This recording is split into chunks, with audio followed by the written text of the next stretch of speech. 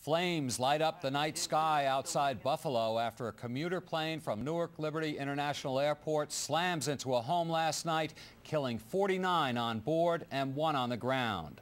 Flight 3407 from Newark to Buffalo was coming in for a landing when it went down after 10 o'clock in a light snow and fog. It's still unclear what caused the fatal crash. Zachary Fink is standing by live at Newark Liberty International Airport with the latest. Zach?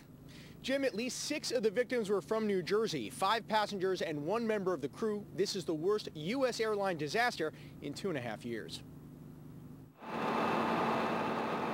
The fiery crash lit up the neighborhood in upstate New York shortly after 10:15 last night. The last communications between the plane and the tower were normal, not indicating any trouble. But witnesses say the plane sounded like it was in distress. Well, we were at my friend's house over there, upstairs in his room, and it sounded like a prop plane coming in, and it was kind of like sputtering, like it was gonna stall out or something like that, and it was real loud. It sounded like a roar, because my house is nice and sealed. It sounded like a roar of a thrust of an airplane when it's landing, or like when it's taking off, and it sounds so close to the house, it vibrated the house a little bit. The commuter plane took off from Newark Liberty and was just a few miles short of its destination, Buffalo Niagara International Airport. Colgan Air was operating the turboprop for Continental Airlines. All passengers on board were killed and 1 person on the ground when the aircraft slammed into a house. How many houses were damaged? 1 seriously damaged. There was some peripheral damage to some of the neighboring homes of that address. The cause of the crash is unknown, but the flight data recorders have been recovered and could shed some light on what led to the plane falling out of the sky. Conditions were icy and airplane wings need to be de-iced before takeoff in inclement weather.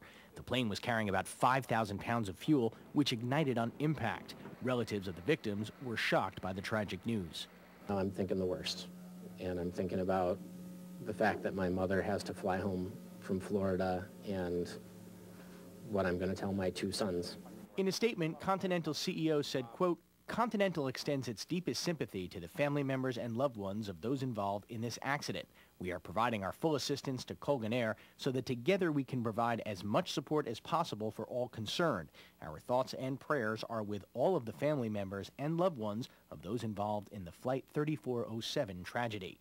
At an event in Trenton this morning, Governor Corzine expressed sympathy for the family members. Like all New Jerseyans, we mourn the tragedy of Flight 3407 and the loss of life that was associated with that. A lot of the details of that are still being investigated by the NTSB, and so we've been in touch with a number of officials at federal level, Port Authority, New York State Police, and I will not be able to give substantial details.